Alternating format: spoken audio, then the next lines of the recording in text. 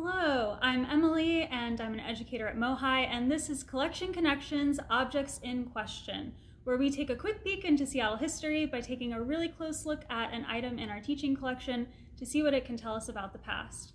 Today, we're going to be exploring World War II Homefront in Seattle, and this is our artifact. But first, let's have a think. So, what do I think about when I think about the home front in Seattle during World War II? Let's start with that word, home front. So home front are the different ways that civilian life is impacted during war, and especially in wars where soldiers are fighting in other countries. And if I'm not super familiar with World War II, I might just ask myself, what do I think about when I think about war? What events happen on the home front? Who do I think about? What images or symbols or words come to mind? For me, when I think about this, some of the words that pop into my head are loss, so thinking about loss of life or place or home, and sacrifice. And I also think about the word patriotism. And when I think about that word, I think about symbols like flags and symbols that are important to people and governments related to their home countries. And I also think about iconic images like Rosie the Riveter during World War II, who kind of represents women who are entering manufacturing industries and jobs traditionally held by men, who are kind of participating in new ways in the economy in order to support the war effort. And I think about other people like soldiers and their families.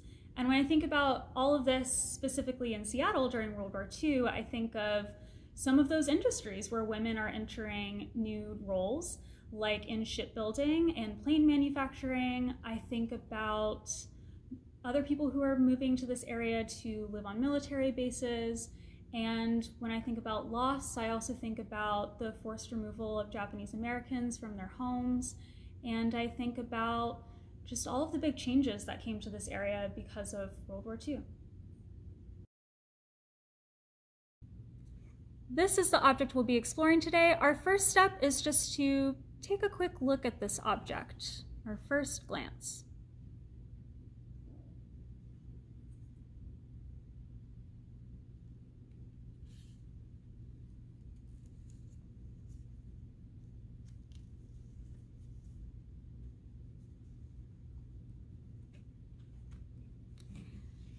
Now, the next step is to make as many observations as possible. So paying attention first to the materials, it feels like almost this whole thing is made of different kinds of paper. So we've got this kind of thicker, somewhat textured paper on the outside that's blue, and it's folded over this way to kind of make a pocket on the inside cover. Oh, I do see some metal staples going down the middle of this book, which is interesting. So a new material. And then the pages are made of paper. They're kind of cream color. It looks like some of the words on the page are printed. So they're either stamped like this red number here, or they're printed using a printing machine like these black letters and kind of the lines and text below. But then there's some words that look like they're hand-drawn, maybe with a pen. They're in blue and black ink, and it looks like different people's handwriting as well. So they've got text that it's been added. And then over here, we've got really thin paper that's perforated. So it's got really tiny little lines of holes almost that make it easy to tear the pieces of paper apart. And these pieces of paper, these tiny pieces of paper, have different letters and numbers on them. Some are green, some are black. Oops, some say coffee, some say spare. And then it's all really fragile, just looking at the condition. It seems like these come apart really easily. There's a lot of folds and bends in the paper. And then there's a lot of creases on this back cover as well. And it looks like there's this pocket here on the back that's filled with all of these tiny pieces of paper as well. And just taking a look at some of the words on here. So oftentimes the biggest words are the most important ones. On the front cover it says ration book. On these main pages here, it says War Ration Book 4. It says United States of America, Office of Price Administration.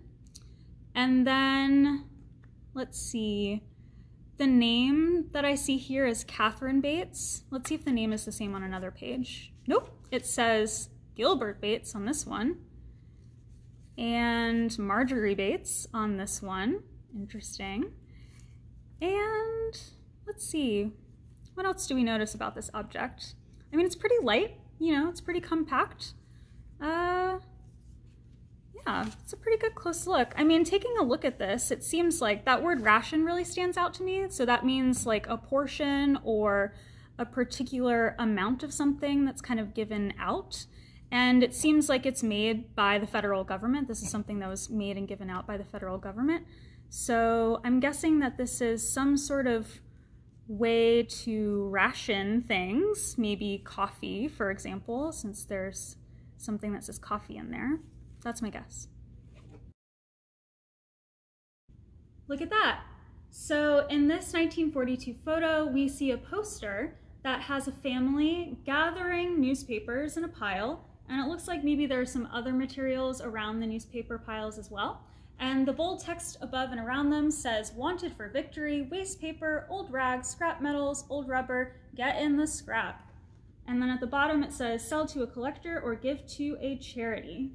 So we can see that people are being encouraged to save materials that can be potentially upcycled to make things like plane parts and new tires for the war. So it seems like the war has really impacted the availability of particular goods and also raw materials. Ration books like this one were given out to families and to individuals to make sure that every consumer had the same maximum amount of certain goods that they could purchase any given month. So the way that it works is that, you know, if you were buying, let's see, we have coffee stamps in here, for example. Whenever you were buying coffee at the grocery store, you would have to give up a certain amount of coffee stamps from your ration book, and you would have that number of stamps worth of coffee that you could buy any given month. If you ran out, then you couldn't buy any more coffee for the month. So what does this tell us about life on the home front in Seattle during World War II? Well, one of the things that I think it tells us is just the way that doing without and making do really became a way of life during the war. And I think these two items in particular together show us the ways that the government took different approaches to kind of managing supplies and raw materials during the war. So there were some structural changes, like instituting a rationing program that the government put in place. And then there also was a lot of emphasis through things like posters on personal responsibility to support the wartime effort. I'm still really curious about what some of these stamps are, especially the ones that are just numbers and letters and don't say things like coffee on them. And I'm really curious just about the process of running a program like this. How do they decide how much people get every single month? To explore some of your own history questions, you can explore our online collection and visit the MOHAI website. That's mohai.org, mohai.org. And you can also email us at education@mohai.org if you have any future requests for collection connections, objects in question topics. Thanks for watching.